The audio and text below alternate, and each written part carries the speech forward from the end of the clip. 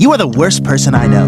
You constantly hit on your best friend's wife. The man pays for your food and rescues you from certain death, and this is how you repay him? And to add insult to injury, you defecate all over his yard. And you're such a sponge. You pay for nothing. You always say, "Ooh, I'll get you later," but later never comes. And what really bothers me is you pretend you're this deep guy who loves women for their souls when all you do is date bimbos. Yeah, I date women for their bodies, but at least I'm honest about it. I don't buy them a copy of Catcher in the Rye and then lecture them with some 7th grade interpretation of how Holden Caulfield is some profound intellectual. He wasn't. He was a spoiled brat, and that's why you like him so much. He's you.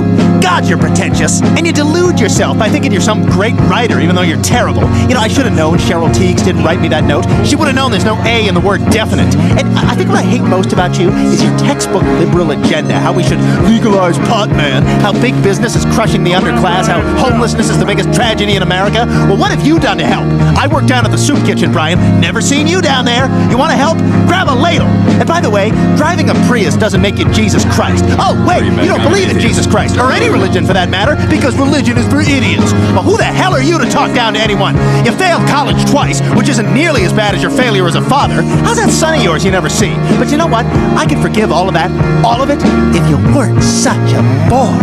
That's the worst of it, Brian. You're just a big, sad, alcoholic bore. I'll see you, Brian.